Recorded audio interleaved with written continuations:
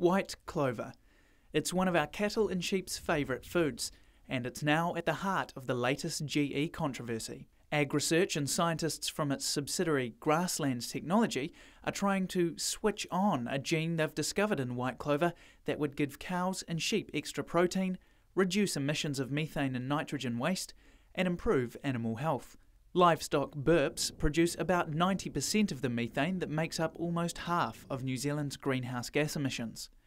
Dr. Chris Jones, the section manager of forage biotechnology with Grasslands in Palmerston North, says that GE technology was the only way to develop clover traits to reduce methane emissions. So we're trying to address a problem that has been recognised for decades. Plant breeders have always focused on this. It's a major opportunity, and this is where biotechnology has actually come in and provided a solution which has been too difficult through conventional plant breeding. New Zealand scientists who want to genetically engineer white clover to reduce the methane emissions from livestock, like cows and sheep, by 10%, say they'll do the GE work overseas. AgResearch, the state-owned science company, has recently run into regulatory problems over applications to genetically engineer livestock producing high-value proteins in milk. AgResearch Science Manager Dr. Jimmy Sutty says no decision has yet been made on where the clover research would be done offshore.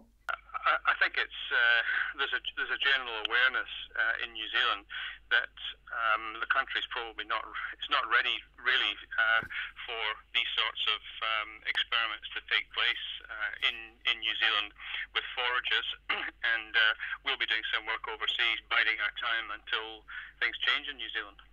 But the controversial research is opposed by the Green Party's co-leader, Russell Norman. Let's just remember that they're talking about GE clover that may reduce emissions by maybe 10%. It may be that they can put it into place in 15 years. So, I mean, it's a pretty long bow. We already have things we can do right now to reduce greenhouse emissions coming out of dairying. And I just think we should get on and do that and focus on what's really possible and within our grasp. And the Soil and Health Association of New Zealand says GE plants and animals don't belong in clean, green, 100% pure New Zealand. There is a disconnect between that reality of what we trade on internationally and GE. The two aren't compatible, and yet AgResearch and with government assistance is charging on down this track. They think it's a smart track, and the new technologies must be the smart way to go. That might be fine in theory in another part of the world, but for the way we're branded and the things that we're advantaged by, it's just incompatible. But the scientists say this huge breakthrough will benefit the environment, farmers and industry. Federated farmers say they agree.